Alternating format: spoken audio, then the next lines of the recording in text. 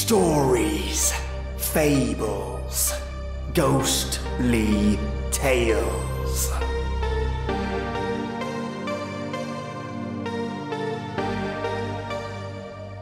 Welcome, lovely listeners, and guess what? I've seen the newest Deadpool, and holy moly.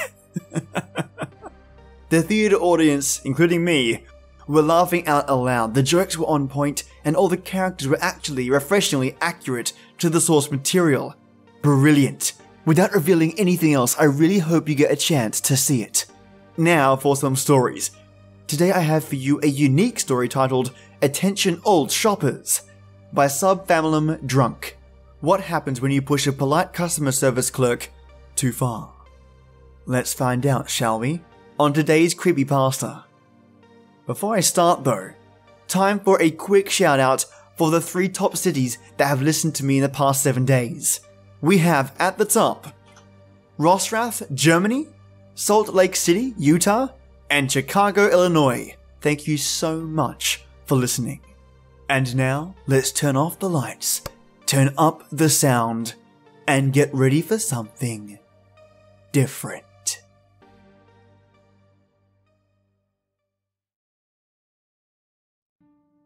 Attention all shoppers! I'm going to post this here for one reason, and for one reason only. Because I am not a bad person. Yes, I had a few issues with my family members growing up, nothing traumatic. And I've taken my fair share of teasing and bullying in high school. But there is absolutely nothing mentally wrong with me other than I have had enough. I know the media nowadays likes to take stories like mine and try to find some sort of illness or something to blame. But rest assured, all my eggs are in the right basket, whether you agree with me or not. Let me explain a little bit better. My name? Don't worry about it. Where do I live? Don't worry about that either. The only details I will give you about myself are the following. 1. I work in a retail store that I'm 99.9% certain all of you have heard of, been to, and shopped at least once in your lives. I've worked there for several years now, having held various positions, cashier, to backroom, to shelf stocking, to my most recent position, the customer service desk. And 2. Up until very recently, I would have never dreamed of harming another person. I was raised to be well-mannered, sensitive, sympathetic, empathetic, caring, and helpful. And I continue to be most of the time. Multiple years in retail have given me the incredible skill of bottling up my emotions and hiding them super well. I could be boiling angry on the inside and still smiling and remaining cool as a cucumber on the outside. That said, it'd probably be good to give you some info on what exactly I do at my job. I know this is a lot of prefacing, but trust me, this is important for later. At the service desk where I work, we handle returns and refunds, process money transfers and cash checks, and sell and print money orders for customers. Sounds easy, right? Pfft. Well, while the task is not complicated in the slightest, the stupidity and attitudes of customers make it quite the challenge sometimes. Now, do you remember the golden rule from preschool? If not, the golden rule simply says, treat others the way you'd like to be treated. Sounds fair, right? Well, maybe it's due to my upbringing in a mostly loving family combined with my desire, as a child and even still in adulthood, to make people happy. But I have always lived as if this wasn't just a rule. To me, it was always the golden law, the north of my moral compass, if you will. And here, I believe I can begin my story. Almost every Friday since I've been employed at that store, a particular woman has come in with whom I have had many, many issues. I believe the first time I had the misfortune of meeting her, she threw her DVD case at me because I, as store policy and my manager dictated, refused her return of an open copy of Old Yeller, The only reason I remember this is because I was thinking to myself, what a coincidence it was that an older lady was yelling at me about a movie called Old Yeller. I know, I'm corny. Whatever. Anyway, she insisted she wanted to return it because she'd never watch it again, because it was too sappy for her. Fair enough, but not permitted at our store. I smiled sympathetically and said, I'm sorry, but there's nothing I can do. If you really want to get your money back for it, I'd suggest trying to sell it on eBay or something. It's easy and you might even end up getting more than you paid for it here. She snorted indignantly and told my manager that I was just trying to shut her up and get her to leave, to which my manager did nothing to reprimand me, but still. The nerve of this lady! I was trying to help! Since then, she's been nothing but nasty to me. One time, when I wasn't looking, she stole my pen that I got whilst I was at my favourite vacation spot. Another time, she yelled at me in front of the whole line of customers because I was going too slow, and if I can't do my job quick enough, then I shouldn't be working here. To which everyone in line behind her agreed, making me feel so humiliated and angry inside. You have to understand, to this day, our registers are not that fast.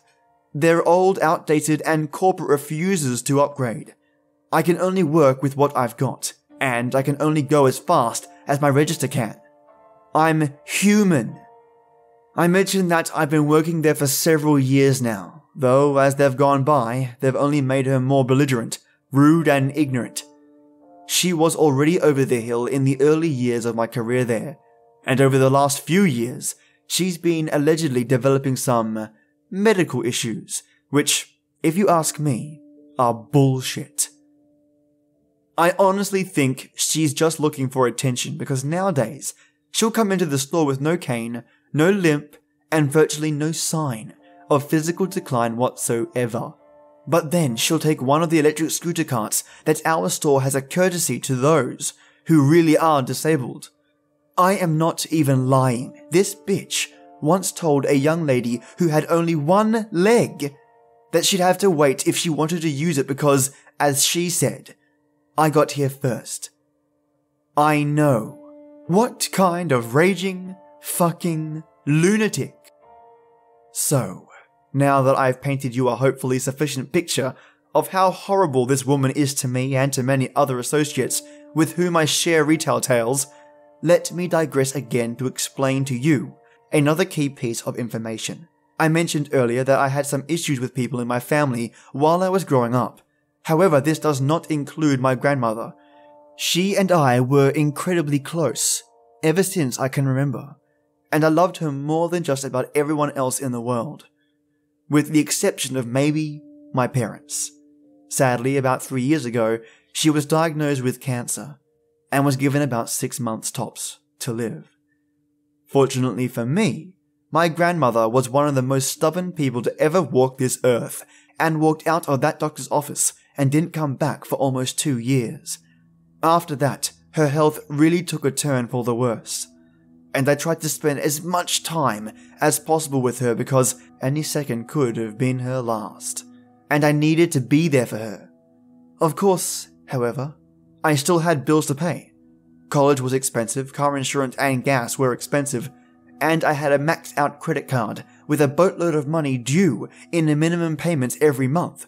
So while I was at work, another family member would go up to my grandma's house to keep an eye on her and tend to her needs, with specific instructions to call my cell if anything were to give them reason to believe that her end was near. One night, the night that stained my memory like red wine on white carpet, I was working from 1 PM until 10 PM. It was a Friday, around 6, and as usual, the rude bitch I described earlier walked in and sat her ass down in one of the electric scooters, as always. She parked it in front of my register at the service desk and stood up, demanding that I, for the umpteenth time, process a money transfer for her to send $500 to her daughter in Florida. I was just in the middle of counting the monster lady's money when I heard my phone ring loudly in my pocket, Panicked and fully shifting my focus from this miserable old bat to my phone, hoping that it wasn't bad news about my grandma, I dropped her money onto the counter and whipped out my phone. I looked at the caller ID to recognize the number as my aunt's, who was currently looking after my grandma. I instantly pressed answer, and my mouth went dry as cotton.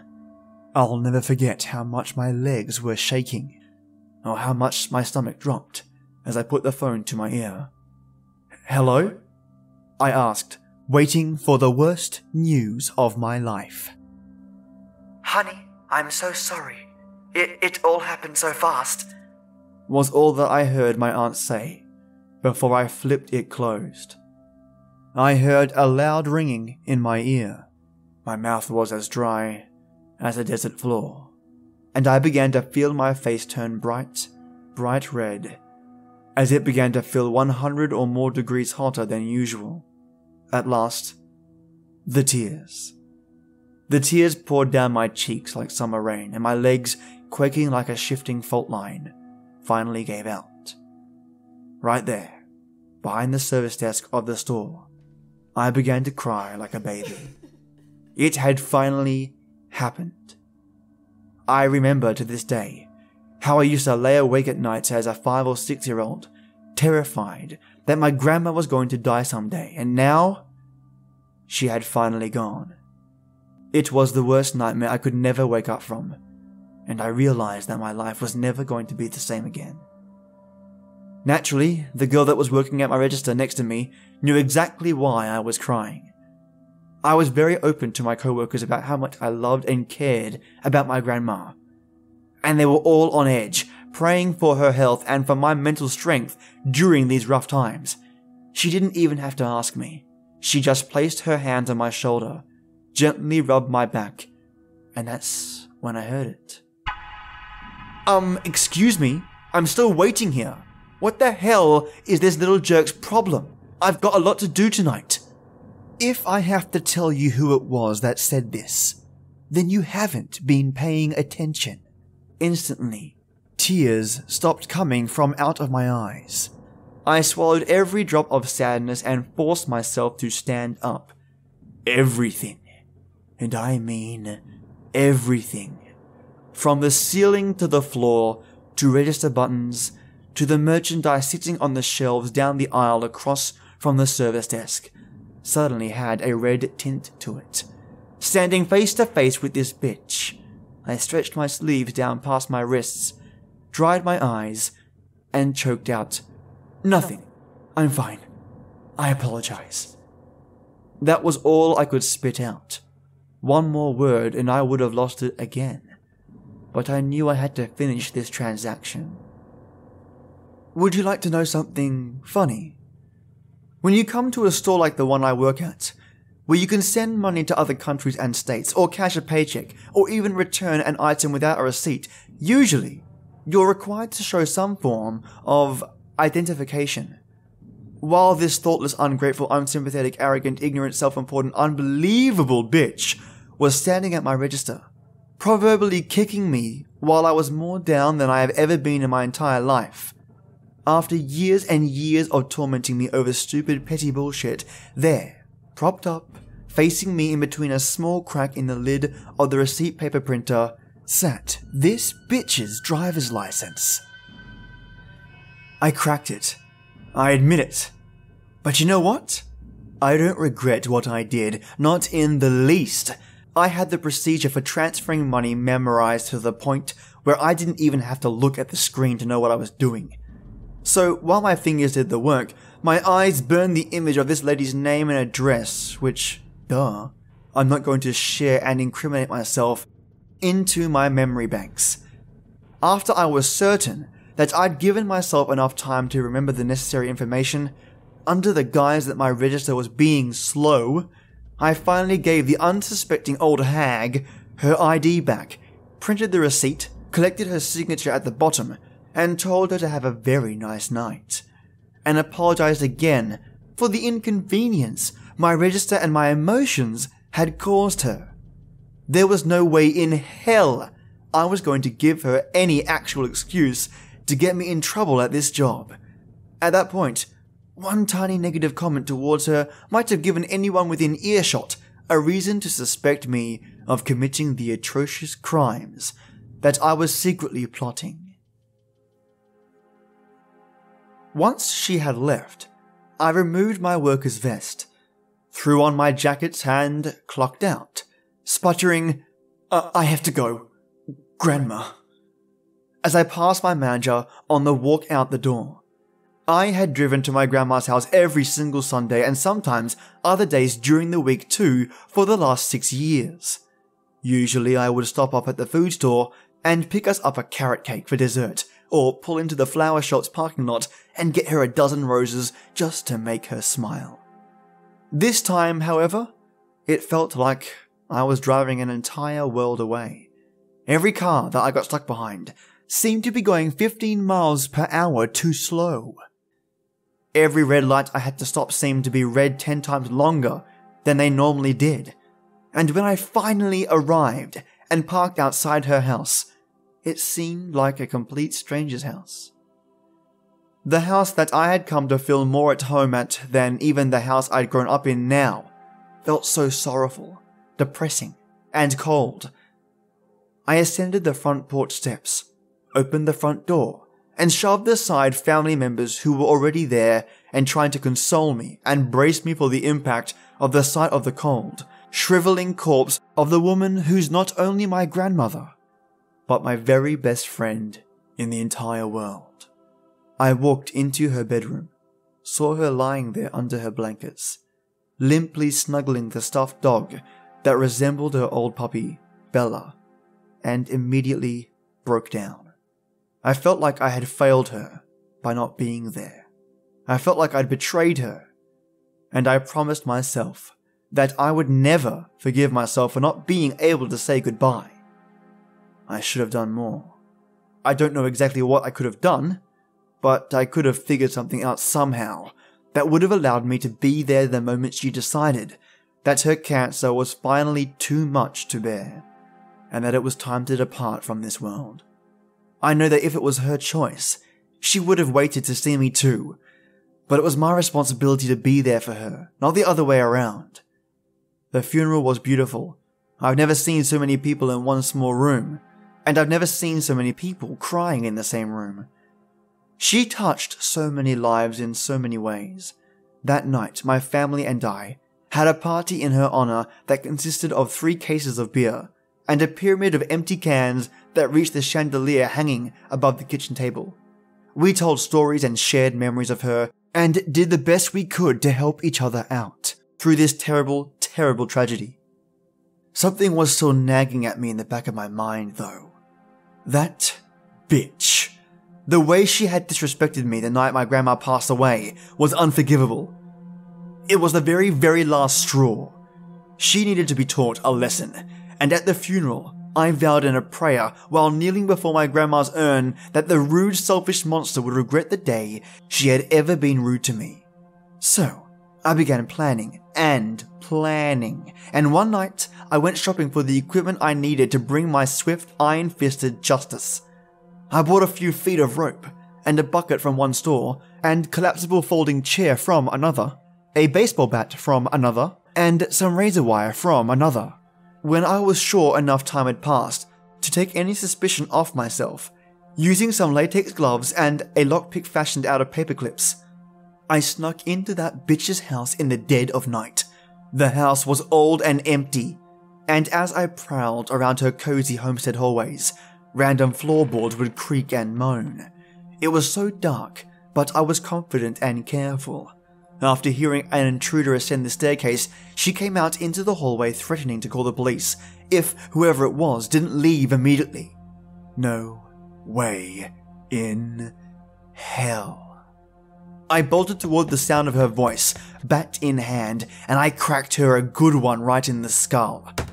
I can still hear the thud her body made as she crashed cold onto the floor. She awoke to me pouring a bucket of cold water on her in the basement. I had gagged her with a pair of her own socks and used the rope to tie her to the folding chair. She began panicking, surely wondering what was going on. Who would do this to her? What did they want? And was this going to be the end? Her mind must have been racing a mile a minute, trying to figure out exactly who it was that she had wronged so badly that they would do something so horrible to her. Believe me, as long as I let her sit there in the dark, terrified and confused, contemplating and wondering, I never once came into her mind. I could tell when I finally turned on the light to reveal myself to her, by the look in her eyes, the look of shock, and then regret, and then disgust. Disgust! Even as my captive, she still looked at me as a piece of vermin, a cockroach that needed to be squished. She never once imagined that I, a piece of store register machinery rather than human, would ever be capable of finding her and punishing her. Hello, bitch, I sneered. Do you remember me? Do you recognize me? Sure you do. She began wiggling in the chair, trying to break free, desperate to get the sock out of her mouth so she could doubtlessly spew more filth from that facial shithole. I've come here tonight pretty much at your own invitation, I said. You see, you've come into my store on a weekly basis for years and treated me, my co-workers, and our other customers as if we owe you something, as if you are God's gift to the goddamn world. As you know, I have processed many money transfers to your daughter in Florida over the last few years, and you, foolishly, handed over all the necessary information that I needed to make your life absolutely miserable while you were doing it. You gave me your driver's license with your address on it, which led me right to you. Don't you think it's sad that I showed up here, knowing that you are such a bitch that I wouldn't have any trouble having to fight a husband or a boyfriend? You're just a miserable old hag who preys on the kind and polite because you know we can't say anything back, or else we'll get into trouble with our managers. All we try to do is help you and do our jobs, but you just always have to find something to bitch about. Do you love your daughter? I asked, scratching my head in a tone that revealed that I was completely in control of the situation. Her eyes shot open wide as if to ask, what do you care? Well, I explained, reaching into my pocket. More than likely you do. I can't even begin to fathom how you managed to trick some poor man into fucking you. I can only hope it was through the use of some form of date rape drug, and that poor man never had the face of sight of his own dick disappearing into your decrepit cunt. But your daughter? She is probably the only person in this world you've ever treated like an actual human being, isn't she? Someone you used to read bedtime stories to, and sing lullabies to, and take shopping during girls' days out. As you paraded through town treating store clerk after store clerk like more and more like shit as the day went on. At last I saw a tiny bit of reflection in her eyes as she began reliving tiny moments of her past with her daughter in this highly tense, unpredictable situation she was stuck in. I imagine your daughter is nowhere near as rude to others as you are, I said. She's probably beautiful and married with kids of her own. Maybe that's even why you're so bitter. I carefully pulled the sharp razor wire out of my pocket and slowly approached her, letting it rest, dangling around her neck past her shoulders. She squirmed and began to panic even more, desperately trying to wriggle free. To no avail. It's a shame you couldn't have realized that people like me, we're not going to take people like you and your shit anymore. If you had, perhaps you might have saved your poor, beautiful daughter's life. From deep behind the socks, jammed in her mouth, I heard the enraged and confused screech that was most certainly the word, "What?" You heard me right, bitch. Your daughter is dead. So are her kids, so is her husband, and it's all your fault. You led me right to them. Wait, oh yeah, I never mentioned this part, did I? So, in order to transfer the money to someone at our service desk, we need not only the state that it's going to, but also the city in which the recipient is going to be picking it up. During my bereavement time off from work, I took a quick flight down to Florida to clear my head, as I told my family. I took an even quicker drive to the town in which the bitch had sent money and, using a good old-fashioned phone book, managed to find the exact address of the daughter's house. "I don't know if your parents are still alive," I said, "but I'm going to assume that they croaked many years ago, considering how old and miserable you are. Although I want you to know, if I had any information on them, they'd be my next targets for ever bringing a miserable creature like you into this world. Oh, and if you don't believe me about your daughter, here's a picture to prove it." I reached into my pocket and pulled out a small 6x4 piece of photo paper. It was a picture of her daughter, her husband, and their kids, all with slashed throats, sitting on their living room couch, with big red smiles painted with blood on each of their faces. Her eyes widened so far I thought they might pop out. At last, the moment I had been waiting for. She started crying. She had stopped wriggling in her restraints and had finally just given up, bawling a river of tears down her cheeks. I had never seen her so powerless. Usually, at the store, she had a look of pure smug and superiority. Now I had reduced her to a sobbing puddle of tied-up skin and bones. It was wonderful. I had never felt so alive, but I kept my cool and did to her exactly what she did to me. I furiously stomped my foot as hard as I could and shouted, "Excuse me, I'm still waiting here. What the hell is your problem? I've got a lot to do tonight." It was over. I had completely broken her. She had learned her lesson, and I finally knew that I had proven my point. I removed the socks from her mouth and gave her a chance to speak. "If you have anything to say to me, now is the time to say it," I warned. She was crying so much she could barely breathe.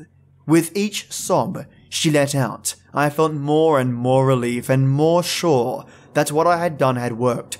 Sure, it was a shame that it had come to this, but she brought it to this. "You're a monster," she cried, humiliated and defeated. I laughed hysterically. "Well, then what does that make you, bitch?" But before she could vocally shit out one more word, I grabbed the ends of the razor wire wrapped around her neck and pulled them in opposite directions, severing her head from her shoulders. I then untied her, took the rope, the chair, the razor wire, the bat, and the bucket, and left her house before the sun came up.